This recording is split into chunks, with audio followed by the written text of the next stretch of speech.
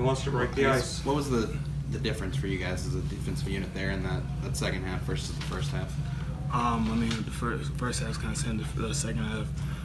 Was really just trying to stay focused on our keys and our technique.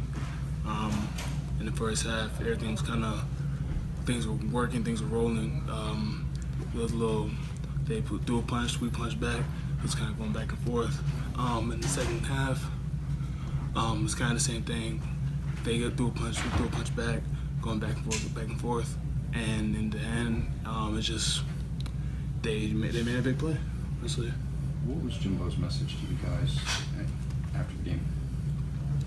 Honestly, I mean, his message, okay, we played a good team, gotta give him that type of respect, and use this as a learning curve, use this to learn from our mistakes and keep moving forward, keep our head high.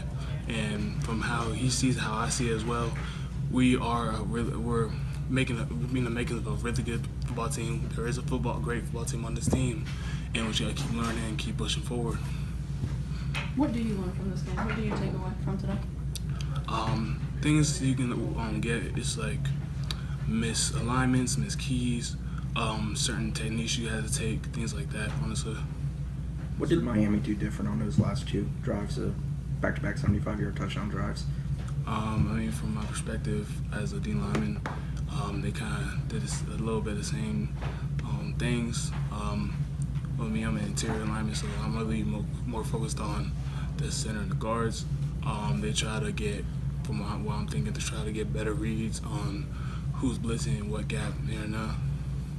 Derrick, when you guys are so successful in the first half, and holding them without much yardage at all, is it hard to maintain your focus or shift your focus in the second half when they do start moving the ball and picking up some third downs? No, I'm going halftime. Our mindset is like it's still 0-0. We got still act like it's still anybody's game. That's the mindset supposed to go in.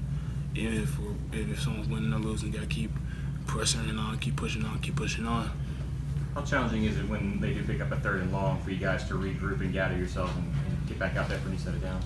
I mean, in football, nothing's ever perfect. Anything can happen, so you just gotta be ready for anything, honestly.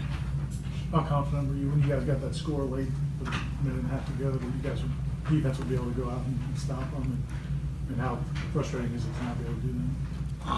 After that touchdown, I feel like everybody on our sideline was really pretty amped up, and everyone was thinking that we're gonna end this. We're gonna end this now in this last drive, and when it didn't happen, I feel like it really hurt a lot. It really just messed with a lot of people. Honestly, it just hurt them a little bit because no one wants to lose. Honestly, no one wants to lose a tight game like that, but you just gotta keep learning from it.